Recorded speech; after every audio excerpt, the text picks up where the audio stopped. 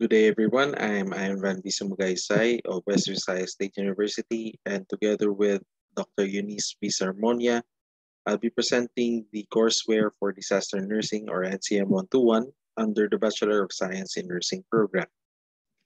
To start with,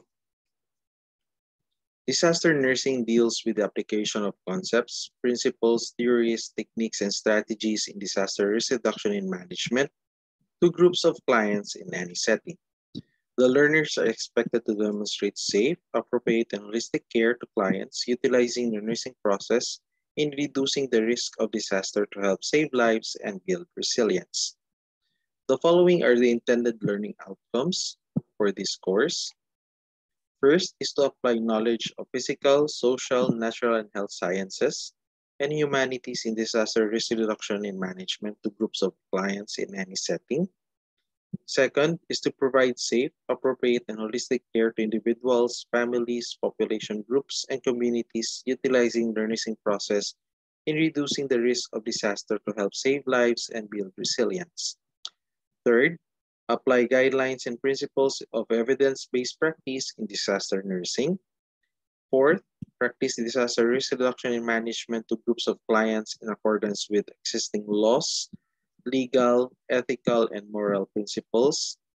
Fifth, communicate effectively with clients and support persons which are culturally appropriate and sensitive in disaster preparedness situations.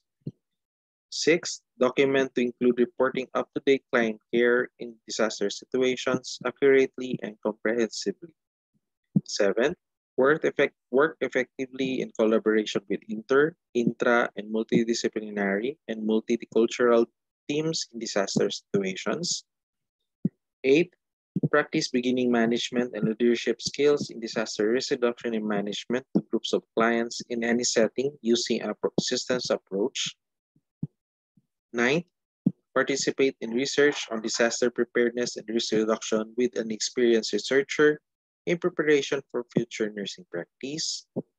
10th, engage in lifelong learning with a passion to keep current with national and global developments in general and in disaster nursing in particular. 11th, demonstrate responsible citizenship and pride of being a Filipino. 12. Apply techno-intelligent care systems and processes in disaster risk reduction and management. 13th, adopt the nursing core values in the practice of the profession. And lastly, apply entrepreneurial skills in the delivery of nursing care. With the given intended learning outcomes, we have identified the following teaching and learning activities.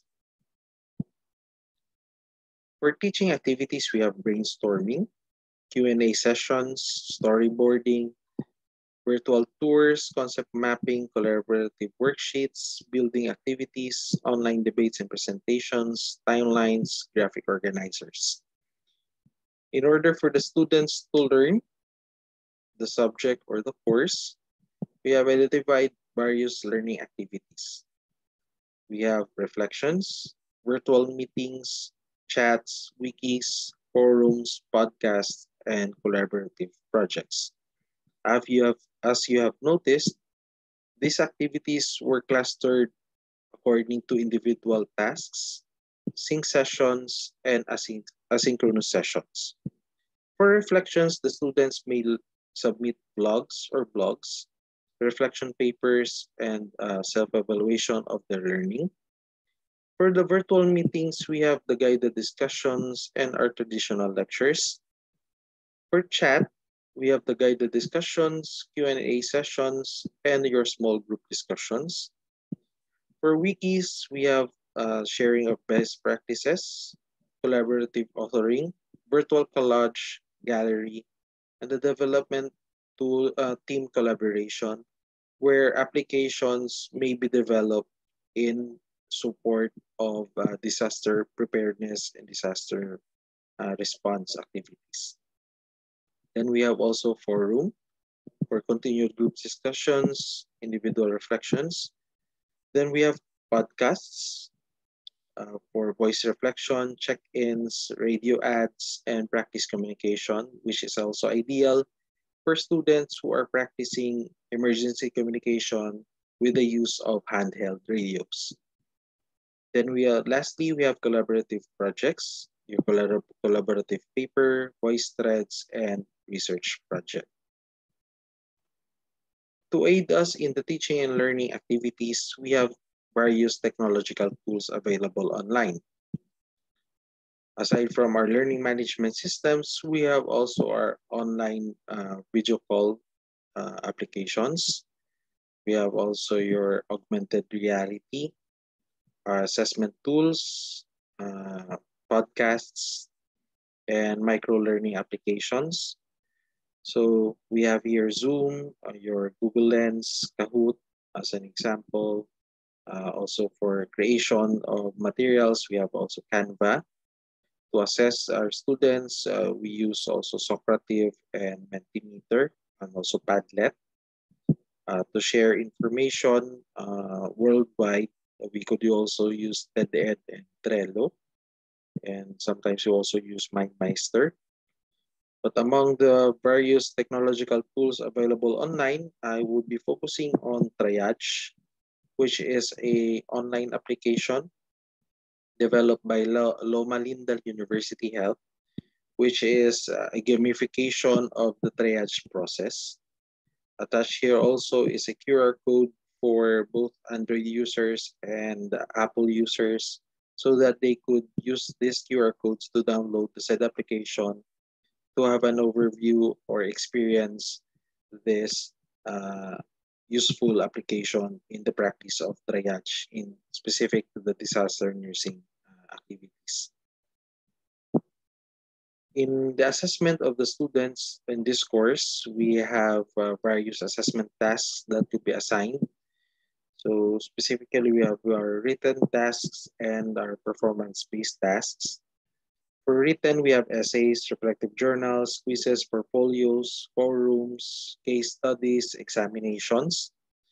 For performance-based, we have the development of websites, group works, oral presentations, seminars, demonstrations, simulations, and researches.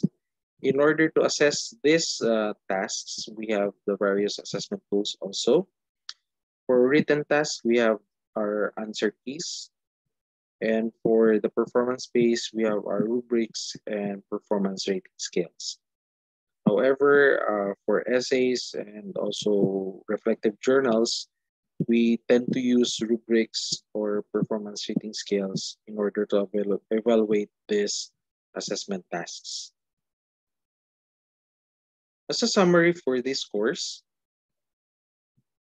we should always remember that this course has an expectation that the students should be able to demonstrate safe, appropriate, and holistic care to clients utilizing the nursing process in reducing the risk of disaster to help save lives and build resilience.